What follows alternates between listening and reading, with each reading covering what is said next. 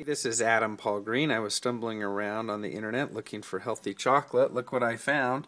Xocai healthy chocolate. Interesting story here regarding Jeanette Brooks.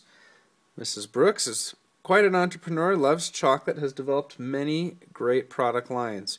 She looks really happy there, doesn't she? Look at all that great chocolate. I can see it. I think I can see it. Anyway, so this is a great story about an entrepreneur that's done well, been well educated, worked hard in traditional business, transitioned to network marketing, and now is just enjoying the benefits of helping people get healthy and wealthy. I thought it was pretty interesting. What are your thoughts?